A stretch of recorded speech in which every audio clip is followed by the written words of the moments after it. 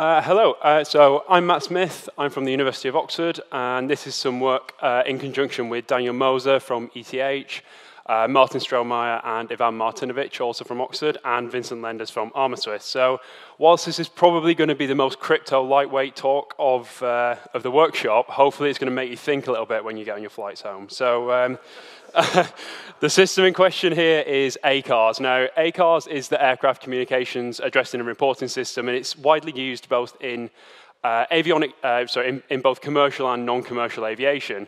It's been around for quite a long time, since the late 1970s, and it's now used for very different purposes to what it was originally intended. But since then, it's kind of multi-medium and multi-purpose, and one of the key things here is it's now easy to collect with a $10 SDR. So to look a little bit more closely at this, this is kind of a representation of the system. It's now presented over satellite, very high frequency, and high frequency subcarriers. And it's kind of like text messaging for aircraft. So we have this kind of service provider that handles messages, and it's operated in a kind of cellular fashion.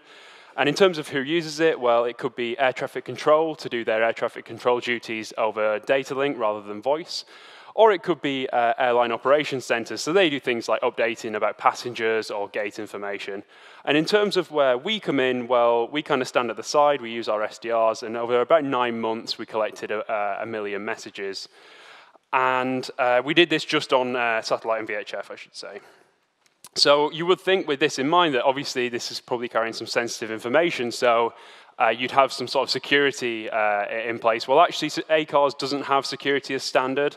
It does have post-hoc standardized security, but no one really uses it. It costs extra on top.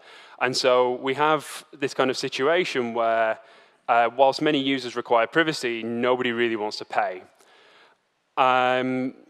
So we collected all these messages, and we noticed that a certain set of business aircraft were sending seemingly scrambled messages. And when you organize these by the first 2 characters, you realize very quickly that this is a monoalphabetic substitution cipher. It gets better.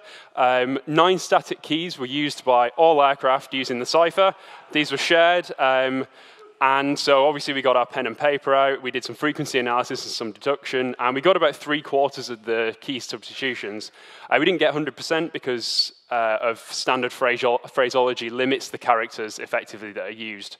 And the key thing here is we narrowed this down to one particular avionics suite called the Honeywell Primus avionics suite.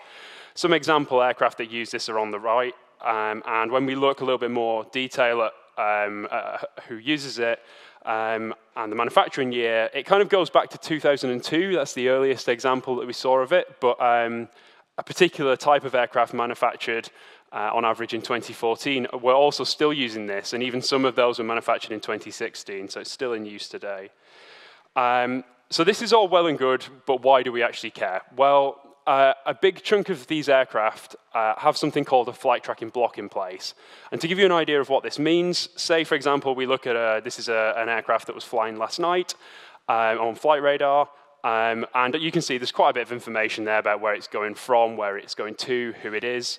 But for some aircraft, all you can find is this. And actually, when you look on a flight tracker, the flight tracker will deny it that this plane has ever actually flown.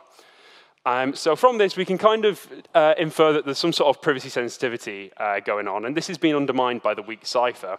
So actually, 90% of the aircraft observed on VHF and 94% on SATCOM had one of these flight tracking blocks in place.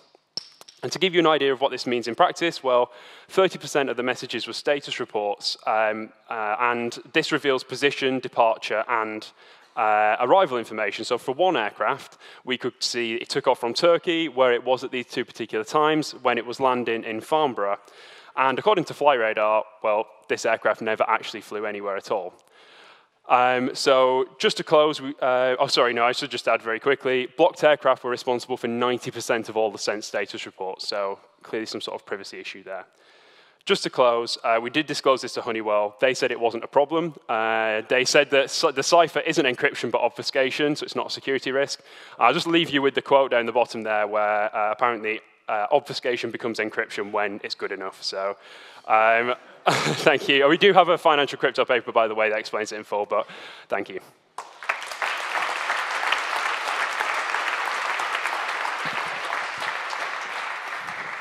Anyone flying back on a jet?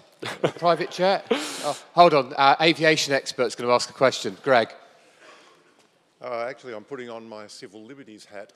A lot of those flights are rendition flights, and there are civil liberties organisations that would really like to know about. Yes, so potentially we do have some more work that looks at the wider issue of ACARs and privacy.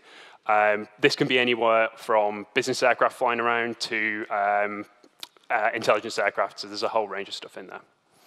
Okay, let's thank the speaker again for a cool talk.